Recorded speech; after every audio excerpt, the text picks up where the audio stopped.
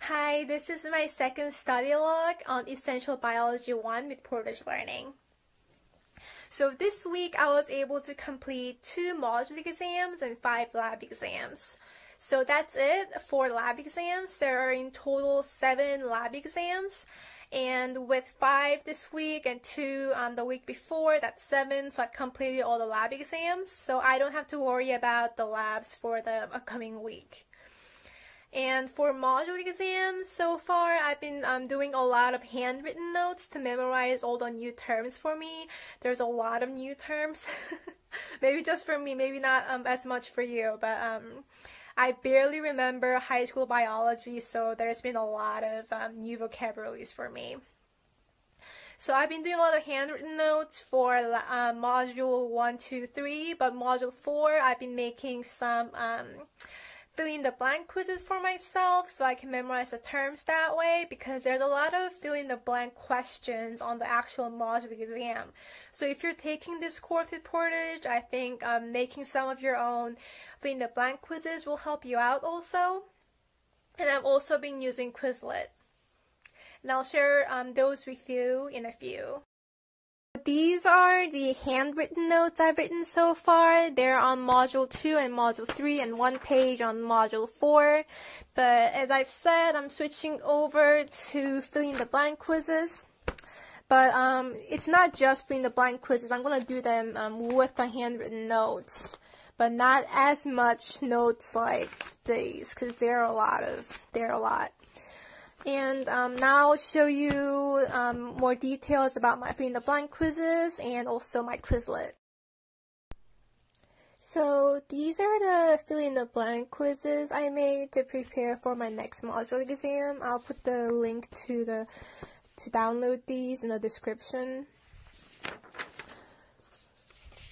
So it looks like these, and it comes with an answer key. The answer keys are a nice way to summarize everything in that portion of module exam. I have 2 quizzes, one for DNA and one for cell cycle. I still have 3 more portions to summarize, but I might not make filling the blank quizzes for all 3 of them, just because I don't have time to do all that.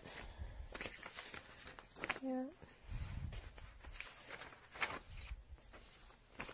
And it's cute. Look, it's got a flower and a bear. This one's got a cactus and a flower. So this is my Quizlet. I currently have 32 terms organized. I have more terms organized for my filling the blank quizzes, just because I thought that was more effective. But this has been really helpful too, because Quizlet automatically makes some questions you can solve. Yeah, so I added images for adenine and guanine and cytosine and thymine. Okay, all fun stuff. This is my grade so far. So 30 for the first lab exam, 26, and then 27.5, 28, 29.3, and then I'm waiting for these 2 grades. And I got a 94 for my first module exam, which was pretty nice. Then 92 for module 2. And I got an 86.25 for module 3. This is why I decided to switch over from handwritten notes to Quizlet and filling the blank quizzes I made, because I wanted something more than 86.25. So hopefully for the next 3 module exams, I can get at least a 90. That's my goal. But we'll see. Okay, so far I have 92.07%. And this is my schedule so far. So today is the 19th for me, so I still have the module exam, the module problem set to do for, let's see, module 4. And tomorrow I'm planning to take the module 4 exam, and hopefully I'll have all the module exams done until next Saturday, and then I'll finish up the course on Sunday.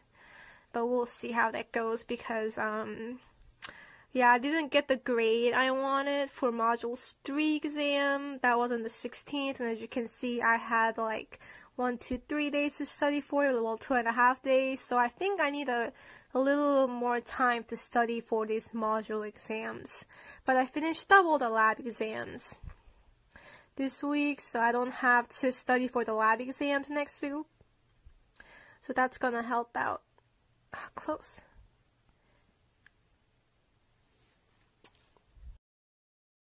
So that's it for this video. My next video I'll make once I finish the course. So that will be after I take my final exam and get the grade for it. So I have 3 module exams to complete and then 1 final exam. So wish me luck. Bye-bye.